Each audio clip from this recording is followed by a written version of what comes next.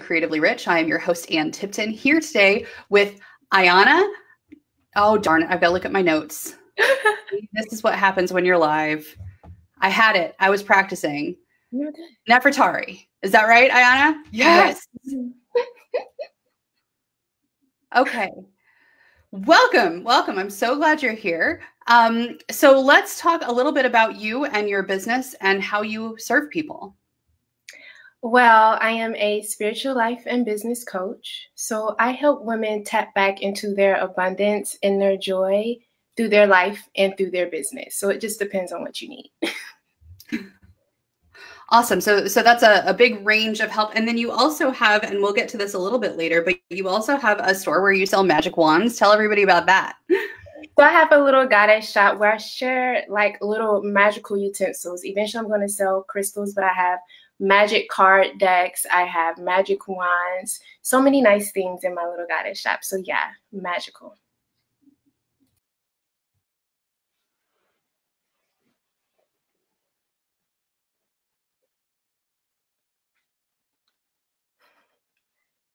Are you still here?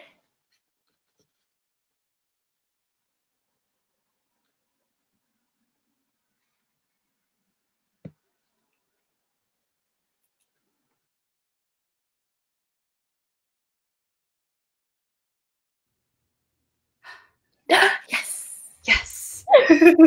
Magic of live television, ladies and gentlemen. Okay. So tell us a little bit about how you got started with what you do now. It started off with the craving for freedom, right? So I started off in the personal growth industry, just healing my own, honestly, depression and anything that wasn't joy. So I started off listening to the coaches, listening to the personal growth people. And I spent like 7-8 years just learning, growing. And then I learned about entrepreneurship from Marie Forleo. And I took her course and was like, oh my God, I have to turn this love for spirituality, for personal growth, for healing into a way to support me. So that's how it happened. That's amazing. So tell me a little bit about that transition and how that all happened. Because I know for so many people, it's not the smooth journey that we had all planned for, right? Absolutely not the smooth journey at all. But it's been not so bad, you know. I graduated college and I took a couple part-time jobs. Then I started network marketing for a little while. I didn't spend a lot of time in that.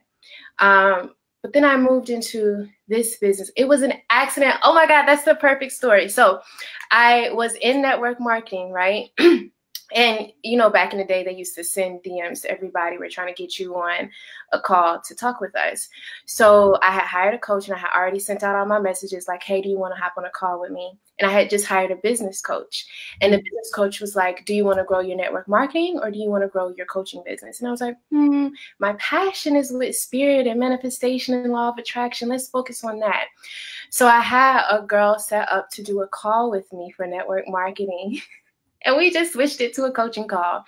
And I did some forgiveness exercise. Oh my God, that was the most beautiful thing in my whole life. I did some forgiveness exercises with her. We did some visualization work. It was just the most healing experience. And I was like, is this what coaching is? I thought I didn't want to be a coach. Indeed, I actually do want to be a coach. So me and her had that magical session, the most magical first session of my life. And that was the start of it. She was my first client. And she ended up telling me a few months later that she had a mentor. Somebody told her that a mentor was going to come in. She had went to get a reading. And the reading had said a mentor is going to come into your life in a few months who's really going to serve you. And I had just so happened to show up at that time. So yeah, that's how it started. So good. So good. Well, and I know that there's a story with your car too that kind of made a big difference. A huge difference. So that is the story of, I'm not sure if you have seen the status that I made recently.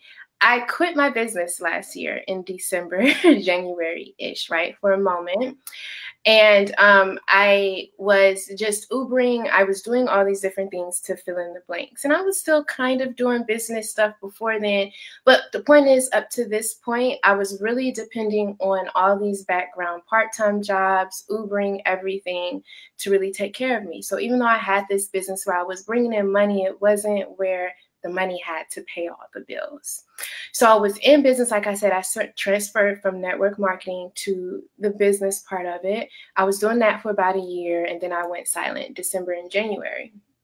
So I started back up in February. I started my business back up. I had done the healing, and I started up in February, and I said to God, I started off, the reason I started my business back up was because I ended up crashing my car in January.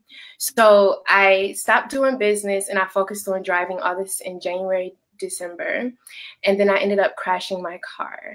And so I could have went and got another job at that point, find something else to do, or I could really focus on my business. So I remember praying in that moment, right before I started my business in February, hey, God, I want to believe, because here's the thing when it comes to manifestation, because I also teach a lot of law of attraction, because it's healing, it's a healing modality. But the thing about manifestation and us believing in our desires is most times God, the universe, the angels, whatever you call it, has already shown up for us before.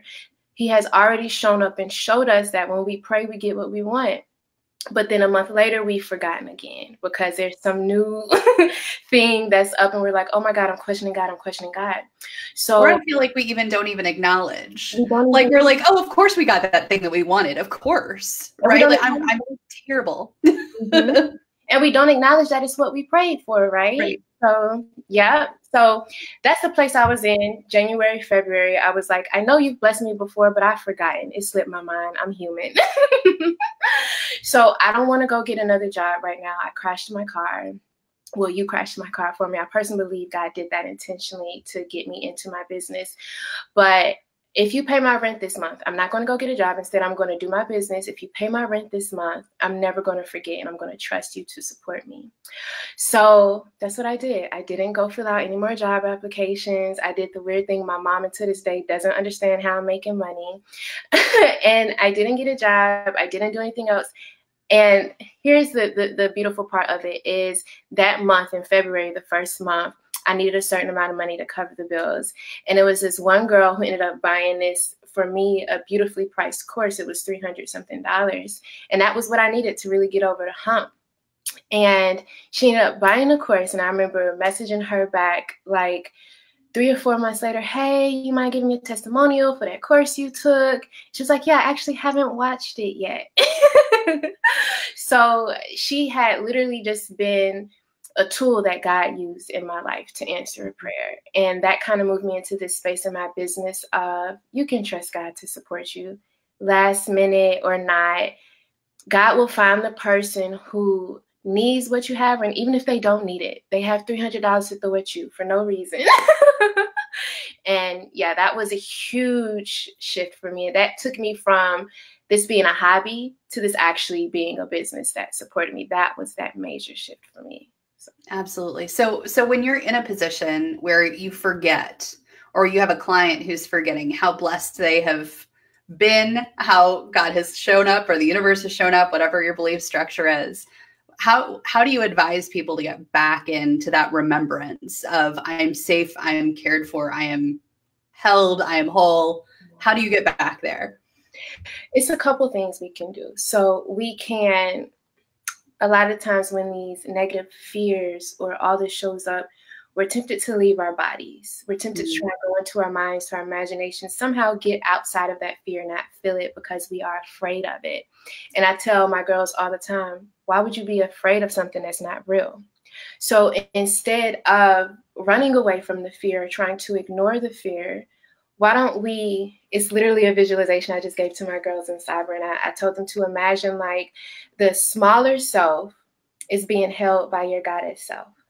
So it's no need to resist the thoughts and the beliefs of the smaller self. As long as you could recognize it as being sort of not the same thing as your goddess self, you can begin to put that space in between you and the emotion. And once you begin to put that space, a little bit more space, suddenly you're with the goddess instead of the smaller self. So instead of resisting the fear, instead of, oh my God, I'm afraid, let me pretend like I'm not afraid, that doesn't work with manifestation. You have to confront the things and shift them. So look at them, honor them, hold them.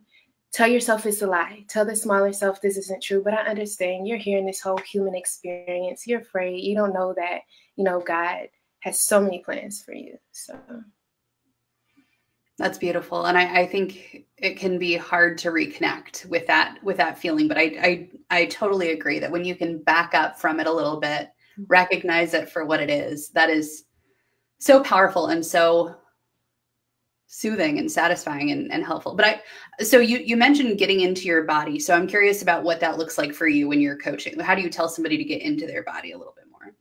It's a practice. It's a practice of being aware of the easiest, best ways to become aware of your reactions to certain things. So how does your body move and react when you get a bill in the mail? How does your body move or react when you get on camera? How does your body move or react when something is due and you don't know how you're going to take care of it? Getting into your body is this interesting space of allowing yourself to feel the negative enough so that you can move past it.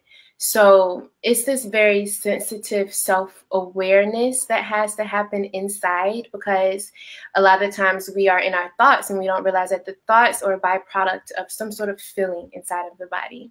So bringing people outside of the thoughts back into the actual physical sensations of their body each time they have a sort of reactory experience, so we can start learning your basic reactions and shifting them. That's awesome. Because I think sometimes, we have a negative thought and we want to like suck it back up, right? Like, I didn't mean it. I didn't mean it. I don't want to manifest that for myself. I don't mean it. I don't want it. And it's really easy to not want to get into that and not feel into that. But I think you're 100% right. That's not how manifesting works. The more you try and shut your eyes, it's just like money management, financial management, which is what I do. It's people just want to shut their eyes and say a prayer and hope that it all goes away. And that's not going to do your bookkeeping, and it's not going to help you with your manifesting either. So, beautiful. So tell us about the lovely gift that one of our listeners will get from you. I'm so excited. So this whole year, I've been doing like business stuff. I've been helping girls get free in their business, because that's important too, right? But recently, I've just been like, the whole reason I started this, because I was depressed and I needed help. So I wanted to create something that will serve people who, you don't have to be depressed, but if you're not like super joyful about life, no matter how much money you're making or whatever, I wanted to create something that's going to guide you back to yourself. And it's called Sacred Joy, but you are joy. So I'm not teaching you anything new. I'm just teaching you how to get rid of all of this stuff that you picked up from society, these perceptions, these expectations, all these things that begin to interfere with your natural state of just being satisfied with the way the trees blow in the wind and the color of the sky. You miss all of that when you are carrying around societal expectations. So we have Sacred Joy is a 10-day healing experience. So beautiful. I'm getting so much beautiful feedback. And then you also get a magic wand. And I use magic wands for my rituals, my spells, just to kind of increase the magic. So that's your bundle, beautiful souls. You're welcome. Awesome. So tell us, if we need to just go buy a magic wand today from you, where can we find those? You go to my spiritualgoddessmagic.com. spiritualgoddessmagic.com. Ayanna, thank you so much for being on today. I so appreciate you and the wonderful wisdom that you're spreading out into the world.